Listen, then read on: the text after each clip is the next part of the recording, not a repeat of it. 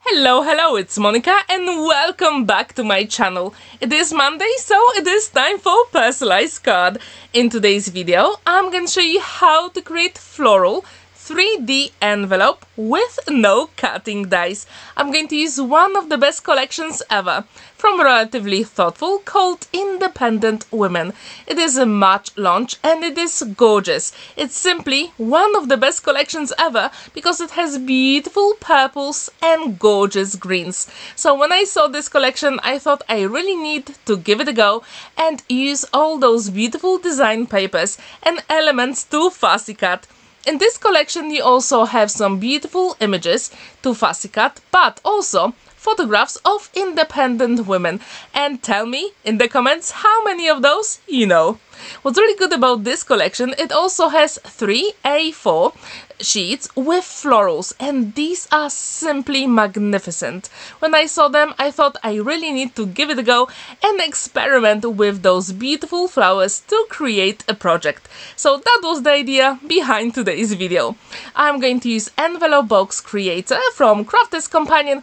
As you can see, I use my black marker and I put it on all the letters here. So this is the way to go if you don't have cutting dies to create a dimensional envelope.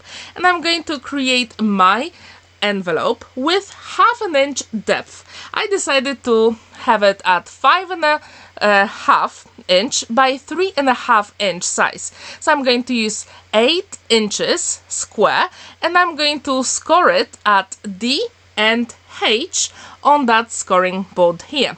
So I'm going to place my square here and I'm going to score it at D, then move it to the second place and do it again. Then I'm going to do it on the opposite corner. Super quick and easy. And this way you're going to have dimensional envelope. So that's what we want. Now I need to score it at H, then move it to number 2 and score it at H again, and then exactly the same on the opposite way. So this way we have amazing envelope you can use for a variety of projects. However, today I'm going to use it as a card. It is time to fold and burnish all those score lines. You can use your finger or scoring tool. The choice is absolutely yours. And when this is ready, we have to cut some notches, and this is super easy. And I'm going to use my pencil to show you how to cut it really quickly and effectively so you can create that envelope box really quickly. Have you ever created a dimensional envelope for your projects? Please let me know how did you do it in the comments down below. As you can see, this comes together really quickly. However, if you create that envelope, you don't really have any nesting dies to go with, but I'm going to show you a trick how to use your design paper and a pencil to actually create very beautiful designs for your project. So that's how it's going to look like. Now it is time to decorate it, and it's always my biggest challenge for every single project, where you have to choose which design papers I'm going to use. For the top panel, we have to actually cut those notches off. And at this point, I didn't realize, but then when I opened the envelope, I thought, yes, we need to cut them off so we won't see them, because we don't really need them here, right? But if you create dimensional envelope and you want to put something inside, yes, you can use those notches later on.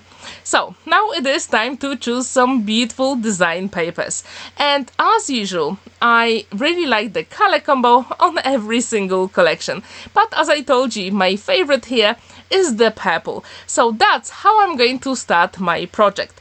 With all those design papers, there is lots of texture to it. So I thought, let's give it a go. It is so simple, beautiful, and very effective when you put those elements together. So I decided to use the bottom of that sheet, and it is time to turn it over and then use a pencil. So I'm going to leave a small gap at the bottom and I'm going to corner that punch here. Super quick and easy. As you can see, it really makes a difference. So I'm going to use it again for most of the elements here. Using my scissors, I'm going to fussy cut it. And if you want, you can also use your pencil to draw that line with a very small gap, but you don't have to. All you have to do is to remember just to leave it a small gap and it will be fine. So when this element is ready, I'm going to adjust it slightly and then move on to the sides of the envelope. If you want, you can always use that punch to make sure that the corner is curvy. Yes, and I do encourage you to do so. With the leftover card here, I'm going to use my pencil again and I'm going to draw the sides. As you can see, I'm going to leave a mark when it finishes, so I'm going to use my ruler just to make sure I'm going to have a straight line. Super quick and easy. And this way you can actually decorate any panels. You can use that technique for rectangles or squares as well. So when these elements will be ready, it's always a good idea to actually check if they work on your project. Have you ever created a floral project? If you have, please let me know what collection did you use. And of course I've got some leftover for my future projects. But stay tuned, I'm going to use a leftover of this design paper later on. And I'm going to show you how to do it. So now I'm going to round those corners because I really want this card, or let's say project, to look professionally finished. And now I decided to use that light green. In the camera it looks pretty yellow, but in real life it is gorgeous green. So again, using my pencil, I'm drawing the lines, and this time I'm actually going to draw that gap, so I know exactly where to cut all those elements. And as you can see, it's going to be a pretty big element. And if you haven't heard about Relatively Thoughtful, in the description down below I left the links to YouTube channel, Instagram, Craft World, and literally everywhere you can find any design papers from that company. And if you're interested, you can also join our RT Create, Make and Share Facebook group, where all the amazing crafters share their makes with the design papers. So I do encourage you to check it out. As you can see, this card or project comes together really quickly. All you have to do is literally to decide how to choose your elements to decorate it. And with this collection, when I saw it for the first time, I got so excited because green and purple, this is the best color combo, right? If you agree, please let me know in the comments down below. I also wonder, how often do you create personalized floral projects? If you do, how often do you do it? I'm really curious, so please let me know in the comments down below. As you can see, now it is time to put our 3D envelope together, and it's always a good idea to use a liquid glue because you do have time to maneuver all those elements. And for the back, we are going to create a small card. So I created 3.5 by 5.25 card, and we can decorate it with the leftover purple card. Super beautiful. And later on, when I'm going to have some of the leftover flowers from the design, I'm going to decorate that card here as well. So it means if you have that small card attached to the envelope on the back, you will have some space to write your message, and it will be hidden. But it's also going to help your beautiful 3D envelope to stand proudly on a flat surface. I fussy cut all those elements from the collection and I love them. As you can see, there are just so many of them. And I'm going to use a piece of heavyweight acetate and red liner tape to attach all those beautiful floral elements. And I do encourage you to do so, because this way your elements will float. It will be amazing. So if you have never ever created a 3D floral envelope, maybe today is the day. And if you feel inspired, please let me know in the comments down below. As you can see, I'm putting a small piece of red liner tape. I'm going to use my pokey tool to actually make sure that it is burnished first, and then peel it off and attach to my envelope inside, so no one will ever see. And this is a trick, so it will be beautiful with all those floating elements. How often do you use acetate in your projects? Do you have your favorite style for using it, or do you just use it for shaker cards? Please let me know in the comments down below. So when this is ready, it is time to choose all those beautiful florals. And I really wanted something, let's say, a little bit symmetrical, but in the end it didn't really work out. So I chose whatever I want at that time. And if you want to attach any leaves, you can always do it with a liquid glue, because it will be attached to the paper on the back. So yes, you can use that trick as well. So this card came together really quickly. I think all together it took me about 15 minutes, and if you want, you can also use your Scan and Cut or Cricut machine to cut all those elements out, and it will be perfectly fine. And it is time to peel off the backing of the red liner tape, and if you have a pokey tool, that will make your job so much easier and quicker. What I really like about this collection, it has so many beautiful florals you can work with. So if you haven't seen that beautiful collection, you can check the links in the description down below, because I did leave all the links to all the products I use. And this collection, I'm going to say it, it is my favorite from Relatively Thoughtful. So I will definitely create more projects with this collection, so stay tuned for all those videos.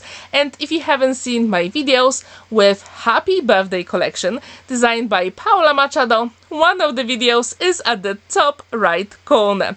And also at the very end of the video, I'm going to have some other projects I would really like you to try, especially with Art Deco style and fancy fold. So please check those videos at the end of this one. So it's always a good idea to check if you like the composition of all the florals you've got, and you can always add some more dimension. And in this case, I'm going to add another strip of acetate and put more florals. I couldn't resist. This is so beautiful to create. It is not that time consuming as you probably think, but in real life it really adds that dimension and interest to the card. And as I told you in this video, I love this color palette, but I also wonder, what do you think about those purples, greens and yellows together? Do you like it? Because for me it screams springtime, and that's what we want right now, right? It is spring, and yes, those colors work so well together. It's always a good idea to add even more leaves and embellishments, because that's what makes your cards even more unique, special and more luxurious. So if you have any floral elements, please add loads, because that's what makes our cards even more special. Now it will be time to add the sentiment, and I decided to use that floral element to actually separate the name of the recipient and on your birthday. And I'm going to use Tattered Lace Elegant Alphabet for the name of the recipient, and I use gold mirror card. And I'm going to start putting all those letters from the middle, first to the right and then to the left. If you want, you can also use your low tack tape and put those letters on a straight line, then put that low tack tape and adhere it to the card, and that will be perfectly straight, but the choice is yours. Here I decided just to use liquid glue, and in the end it was pretty good. And what I really like about this sentiment here with the name of the recipient, it's actually dimensional and it goes on top of some of the flowers, and that's exactly what I wanted. At the very bottom I use solid gold, Crafter's Companion card, and I die cut on your birthday. What do you think about this color combo with gold? Please let me know in the comments down below. And the card will be nearly complete. But as I told you, we are going to decorate the card on the back as well. Because if you want to add a message inside, it's always a good idea to embellish it at least a little bit, and that what really makes a difference. Even if you go to the card shop, you can see beautiful cards, but not all of them are decorated inside. So that's what we can do with our beautiful projects. It's always a good idea to add some gems, and that sparkle really adds so much to the finished project. And the card stands proudly on a flat surface. Now it is time to add those florals at the back, and I think that really makes a difference. So if you agree, Please let me know in the comments down below. Also wonder how many spring cards have you created for the last couple of weeks. Please let me know in the comments down below. There is plenty of space to write your message inside and the project is complete. So please let me know, what do you think about this? Thank you so much for watching and spending that time with me. Don't forget to like this video, give it a thumbs up and subscribe to my channel if you're new. Here you can see my art deco cards with no cutting dice. Have a wonderful day and see you in my next video. Bye for now!